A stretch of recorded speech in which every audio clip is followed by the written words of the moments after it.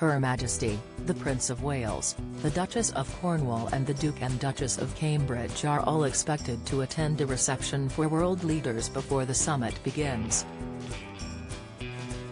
World leaders will converge for 3 days from June 11 to 13 to discuss a variety of topics including vaccines, climate change, education and Brexit. Times royal editor Roy Anika said, "A major royal diplomatic charm offensive will get underway tomorrow as the Queen, the Prince of Wales, the Duchess of Cornwall and the Duke and Duchess of Cambridge attend the G7 leaders reception at the Aberdeen Project in Cornwall #G7. She added, afterwards Prince Charles with Prince William will host at G7 leaders and global CEOs to discuss how the private sector can tackle climate change. The Queen, the Duchess of Cornwall and Duchess of Cambridge will attend an event celebrating the Big Lunch, spearheaded by Aberdeen Project.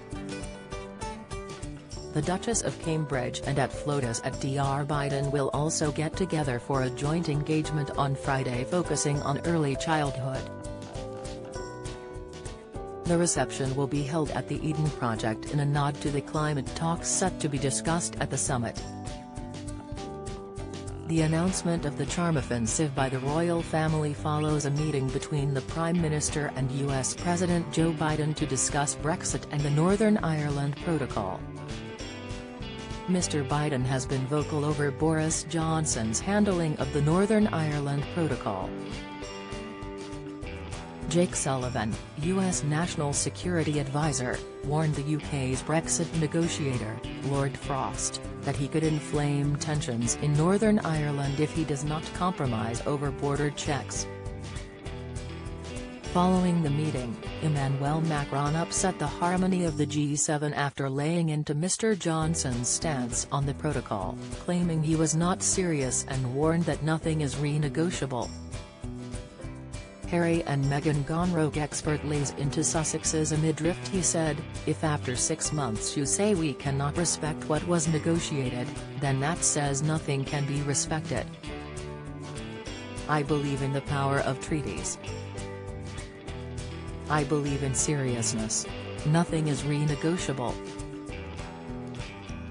Everything is applicable." The US president had originally accepted a graceful invitation to meet the Queen at Windsor shortly after the summit before flying to Brussels to attend further meetings with EU leaders. White House Press Secretary, Jen Psaki, said the president was looking forward to seeing her with Dr. Biden as well. Meghan Markle and Harry trying to claw back popularity, reveal William's rage over Charles' indiscretion before father's Lilibet nod.